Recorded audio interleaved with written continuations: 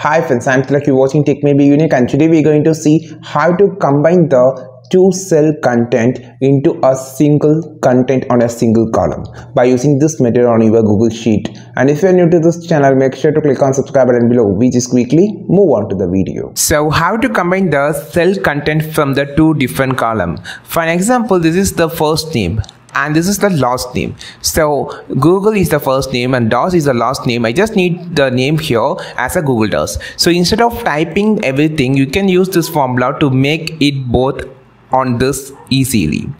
So you just need to enter this formula. You can, I'm just here make it as an example. You can just use anything for combining the words or numbers, whatever that you want. For example, combining the name and the second name, or combining the name with the date, like that. Okay, so work with the date like that. So you just need to have this formula, make a equal here first of all, then you just need to select the cell. Okay, then you just need to make a semicolon, double quote. So you just need to open the double quote and make a space and add another double quote. And here you just need to miss something. You just need to add a and symbol here. So because the first cell and this double quote is mentioned for the space between the two names. Okay, and if you don't need a space, you can remove the double quote space double quote. Okay, and make another and the second cell.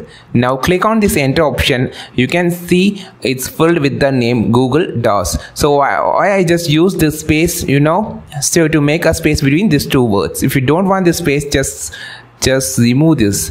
It will automatically it will automatically deleted. So I think this video helped you a lot. Like this video, share this video, subscribe this channel. We will meet our next video with a super valuable content. This is Tilak signing off from Tech May Be Unique. Have a wonderful day.